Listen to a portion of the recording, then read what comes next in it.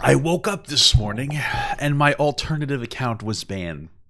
I went to log in. It's like, oh, your login is expired. I'm like, I know what's happening.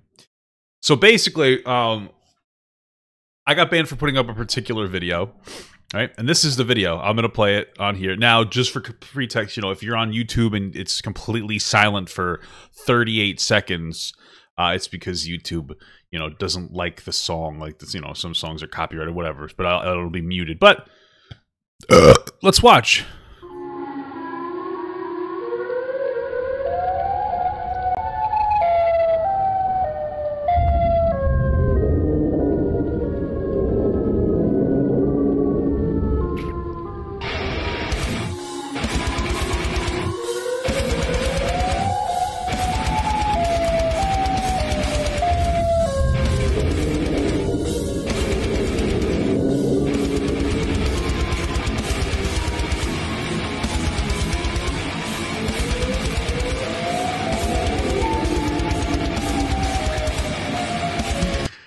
So yeah, I posted that on my TikTok, on my alt account, and then I wanted to play that music because I just found it like off-putting, and like so is the situation with the two of them. So I posted that, right?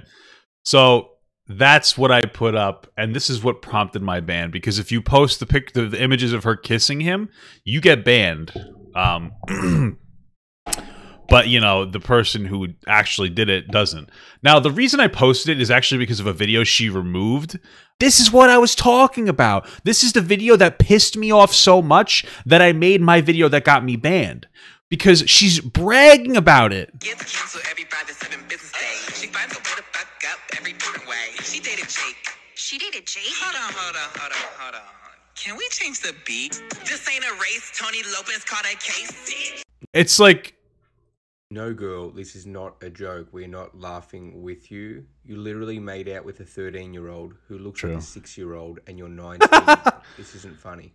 So yeah, that's basically my reaction. I got pissed off, and I was like, fuck it, I'm going to make a video, and I'm going to put up what she did, and then they banned me. This is the video. Because she's like laughing and laughing about it. It's not funny. It's gross. Like, she's going to have such a profound impact on that 13-year-old kid's life. She set him up to want to be with her forever. It's gross. I swear thank God. But like, it's crazy because I don't know when she removed it, but I like sent a very nasty email to TikTok this morning about how she's like bragging about basically fucking, you know, getting away with what she got away with, and then it's gone now when I see it, so whatever. But like, basically it's a culmination of this, which is like you know, oh, me coming back to TikTok after I get canceled for the 100th time, bragging about it.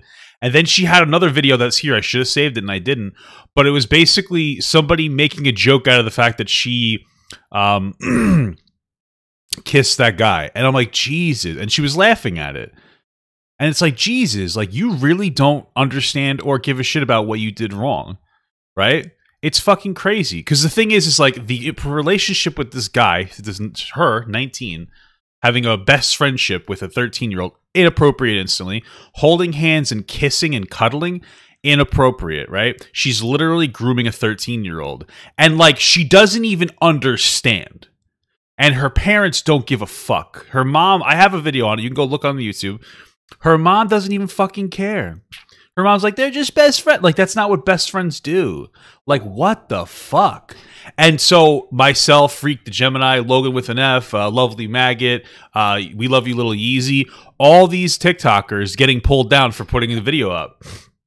And it's crazy how, like, TikTok is actively more concerned with maintaining her public image than doing the right thing. And like, it's not even like they're telling her like, yo, you need to chill the fuck out and stop talking about the situation. No, she's making it worse. See, if she didn't talk about it, it would piss people off and would be gross, but she's bragging about it. She's bragging about it. And like, she doesn't care. She's not apologetic at all. Like, this is a situation where you really can't be apologetic. The fact that I'm even saying, oh, if she was apologetic, making this reference where it could be a little forgiven is crazy. Because think about it. If it was a 19-year-old boy and a 13-year-old girl, we wouldn't be having this conversation. The guy would be pure predator. We wouldn't be giving him any benefit of the doubt. But socially, even here, subtextually, I'm giving her a benefit of the doubt, which I don't want to be doing. So you see how there's like, this is her privilege as a woman. Honestly. And I'm not sitting here trying to make this like whole like anti-male narrative. The point is that there are double standards, and this double standard favors women. And that is when you are a predator as a woman, you get away with it 100%.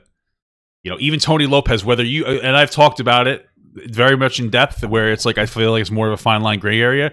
But even either way, like no one's getting punished for talking about him. But they are for talking about her. You understand what I'm saying? It's rather bizarre. Okay, he's not 10, he's 13. I looked into it. All right. Now, one of my followers just messaged me with something this very, very interesting. Hopefully it doesn't get removed. But this is apparently her talking about it. Situation. On her live. That's why, when it was happening, we both told each other that it was wrong and that we needed to stop.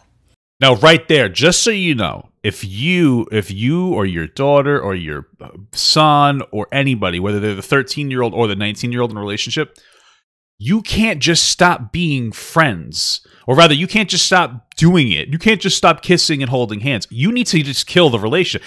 There never should have been a 13 and 19-year-old best friend ever. It doesn't even make sense. That's not even practical. That's disgusting. That shouldn't even exist. Right? But moving forward, like, you just go, okay, we're not friends anymore because it went and crossed the line. So, like, she's not even doing the right thing. Partially because of her parents are dumb as shit. This is really hard to talk about, considering so many people hate me right now for this. And she's not even apologizing. And I don't blame you, but... Yeah, again, yes, you do. None of this was meant to be on social media in the first place. So, like, you hear with that? That's what she said. So here, listen to what she said. What she said was, hey, I understand why you don't like me, but then also, this was never supposed to be public, so it should be okay. Let that sink in a little bit, right? That her argument is this should have never gotten out. Could you imagine if a 19-year-old boy, groomed a 13-year-old girl and said, guys, it's not a big deal because this never should have became public. To me, that suggests that she always knew it was wrong.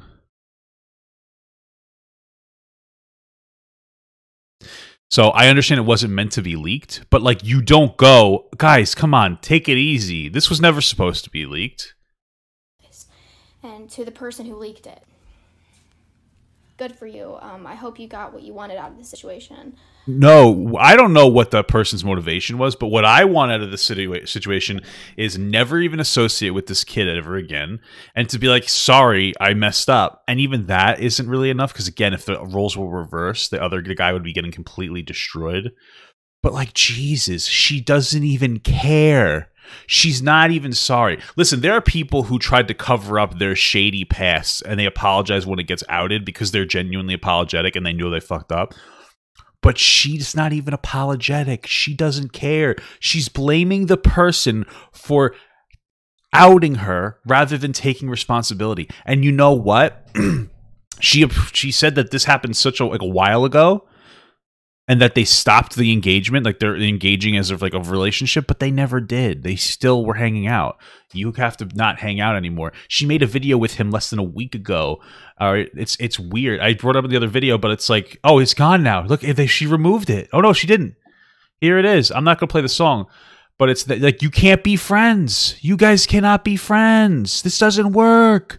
You cannot be friends with a third. You're 19 and he's 13. You have to stop. Because I know that. I have a thought of who it was. That's great. Who is it? I'd like to have them on my podcast. She doesn't deserve a platform. I have. What? You hear what she just said? She said that the person who outed her for her grooming behavior doesn't deserve a platform. Did you hear that? Is that not fucking out of control? The person who outed her for being a groomer, that person doesn't deserve their platform. I've been on social media for 4 fucking years. Whoa, you've been on social media since you're 15 and you don't understand the negative impacts of grooming. Weird. And let me just tell you something. What I do in my life away from social media is not anyone's business. She just said that her private life is no one's business. Again, imagine a 19-year-old boy groomed a 13-year-old girl and said, my private life is none of your business. This isn't private life. Okay? You committing a crime in private doesn't mean that you can't arrest somebody for the crime. What? Do you hear this? Is this 3 parts? And does not mean I don't deserve to have a platform. Honestly, I don't think you deserve to have a platform, but you're not even apologetic. So we can't even be like, okay, you're apologetic. You don't even care. You're trying to gaslight people. I worked hard for it, and that's... You didn't work hard. By the way, I want you guys to understand. If you're on social media and you get famous, you didn't work hard for shit, okay? I didn't work hard. I started making fun of people and like having whatever. You know what I'm saying? Like, it's not really hard work. I worked hard before. This isn't hard. This is enjoyable, and like it's worth the emotional and physical investment. You're 19, starting the account at 15. You've never worked hard in your life. You don't know what it means to work for a soul-sucking company where you don't really get paid a wage that you deserve, that you constantly get shit on, having your benefits and entitlements that you're supposed to be protected by removed. A lot of people do. Even 19-year-olds understand hard work, but not you. I hate the hard work argument, and even I didn't work that hard. Apparently, there's 3 videos. And that's why, when it was happening... So wait, which one did we just watch? Which one did I just watch? No, that's not what I was watching. Was it this one? And that's why, when it was happening, we both told each other that it was wrong and that we needed to stop. Okay, we just watched this. I guess there's multiple parts. Nothing was given to me. Now we're getting into I'm hardworking bullshit. Just stop. You young kids that think social media is hard are pathetic. Honestly, man, get a real job. Go fucking work for real, man. Go get a real fucking job. Stop telling people that it's like hard work. Like I work 7 days a week, and like I bank out a good amount, and I don't even call this hard work. This is what I get to do. What's the hard work? She has to practice a dance that's 15 seconds long. She has to have inappropriate relationships with 13-year-olds? Like, come on. Even I'm not the hardest worker in the world. And I'm a fucking Eagle Scout that worked like a career job for 10.5 years. There are times where I'd work 60 hours a week. All right. There's times where I went to school while working a full-time job. And I didn't go, oh, my life is so hard. You know what I'm saying? Like, give me a fucking break. I mean, Jesus. I worked for that. I worked for my followers. I worked for my likes. I worked for my supporters. Oh, my God. To work for that. Oh, my goodness. And that excuse, you know what? I don't care if you're the hardest working person in the world that perpetuates the most human and technological advancement that history's ever seen. If you groom children, you should be apologetic at the very least, no? And that's me giving her a lot of the benefit of the doubt. And I still do every single day. Oh, God. Because social media makes me happy. Oh, okay. So you work really hard every single day? Like crap, and tell my supporters. That's an interesting take. Make me happy. That's an interesting take to have. Hold on. Let's see. So, like, Zoe Laverne. Let's see. So, she works hard every day. This video is 24 hours old. Okay. This video is okay. So this is a day ago. Okay, so she made 6 videos in a day. So she made at most 6 minutes worth of videos. Yesterday, that's the amount of work that she did. That she works hard on. I don't know what else Zoe Laverne does, but you're lazy and do almost nothing. You're doing absolutely nothing. You could fart into the camera and get 4 million views. So like, I don't know what you think you're talking about. I don't care if you don't like me. Because I still have my supporters. There are a lot of people that I don't particularly care for, but I still have a level of respect for them because they don't groom kids. Do you get it? For me. I still have them there. And I'm not trying to come off as a bitch at all. No, but you're trying to come off as a kid who has no responsibility for yourself. And it's because you have a shitty mother. But none of you understand how toxic this app is. You don't think that we understand how do you hear the irony that she's saying we don't understand the toxicity of this app? When we're getting banned for saying, hey, this is wrong. People, good people, are like, hey, what Zoe did was wrong, and we're really disgusted that she's taking pride in it and she's joking about it, and we're getting banned, and you're saying it's toxic. Could you imagine that? Could you imagine that one? Could you really imagine that, guys? That's a tough one. And I know a lot of you do. This app is literally such a toxic place. Instagram right now is treating me better than TikTok. Yeah, they're also scrubbing all those videos off. Also, who gives a shit? Leave. Which is like, let's be honest here. Let's be honest here, guys. There's a lot of Zoe stands on TikTok, but if she left the app, somebody else would take her place. Like, if you guess, so you guys understand, everybody goes on TikTok for a specific amount of time every day. So let's say all those kids that love Zoe go on TikTok, right? They're getting a couple videos a day. If they don't come up in her feed, simply put, somebody else there will be less time for Zoe and more priority for other creators for them to pop into the light, which means other smaller creators might actually have a chance to go push to the top. She's a replaceable nobody. Like, she doesn't even provide anything unique.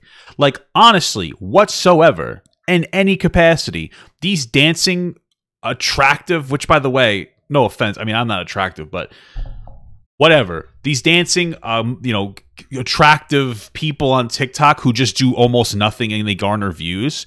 Like, literally, they're replaceable. You're a dime a dozen. You're a nobody. There's nobody, like, anybody could replace you. There's 100 other girls that are 19 solid 6 out of 10s with caked makeup on their face that know how to dance better than you that are ready to take your place. So, like, you're not even, like, interesting. Like, you're a nobody.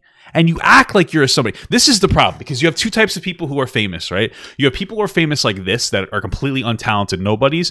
And then you have people who actually have a legitimate talent or skill or some kind of ability that they're generally irreplaceable, right? They got a mixture of talent, charisma, and that's how they get onto the platforms or any platform. You're the first one, okay? You're the first one. You're not the second one. Okay. In fact, I don't think that there's really any big TikTokers who actually do something unique, right? You know who would be a better replacement of you, Zoe? A magic TikToker, because at least that shit's pretty cool, right? I mean, at least they have a skill. They have a skill. It's magic. I would rather see a magical TikToker cutting ropes and putting them back together. They have a talent that other people can't do. You don't. Your only talent is not taking accountability for being a groomer. Which is really sad. Because I love TikTok, but so sad. This is just pathetic. It's because so many younger kids are allowed to be on the app, and they like to put their opinions out on it. You're a younger kid. You started when you were 15. You were a younger kid on the app. Do you see the irony here? She's giving TikTok shit because younger kids are on the app and they get to put their opinion out there. She started when she was 15. If younger kids couldn't be on the app, she wouldn't be on the app. Do you understand, like, these levels of cognitive dissonance?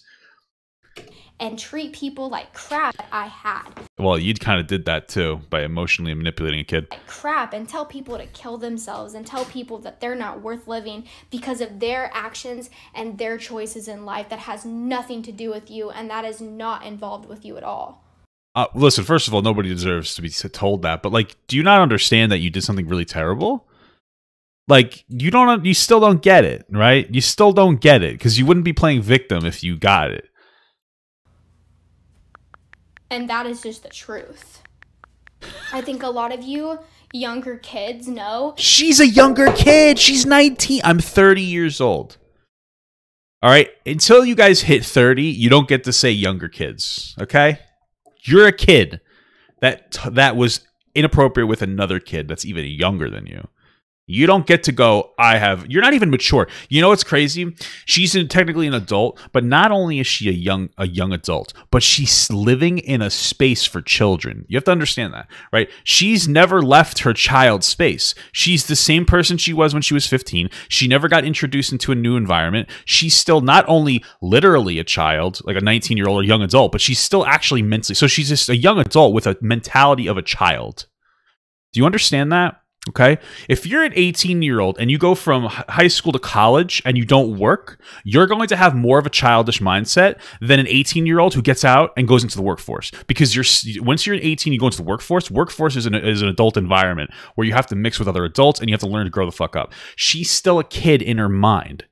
It's just so stupid. That your parents have taught you since you were younger. Even you, some of you teenagers, like her mom taught her it was okay to kiss 13-year-olds. The mom was literally defending her. A bunch of like my old friends that like I stopped talking to. You guys are serious? That they weren't true people are trying to get by dragging me and posting about it.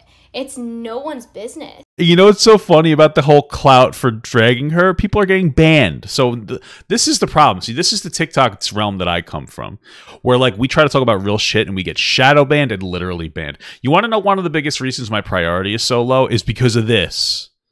Because this shit fucks me up. Every single time we talk about some fucking piece of shit on the app, it bogs down my priority.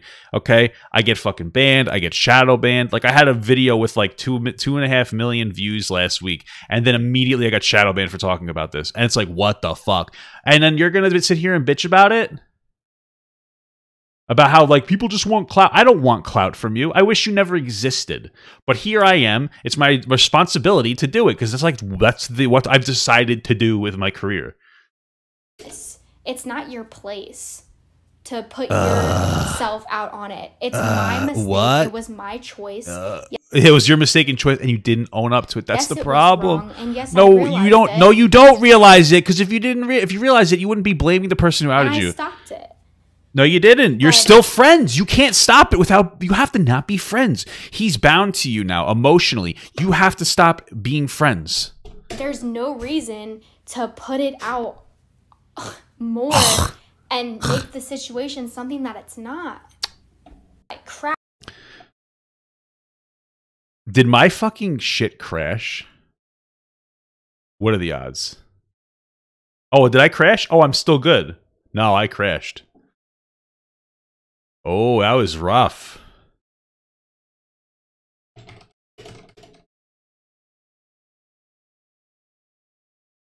How funny is that? I get fucking... Do you guys see that? I got fucking... Oh, I'm back. That's crazy.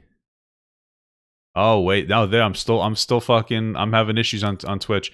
You see how fucking crazy this shit is? We're kind of back, but not really. Holy shit. This is the fucking problem, dude. Every single time I talk about some sensitive topic, all of a sudden, something happens and I get fucking nay-nayed.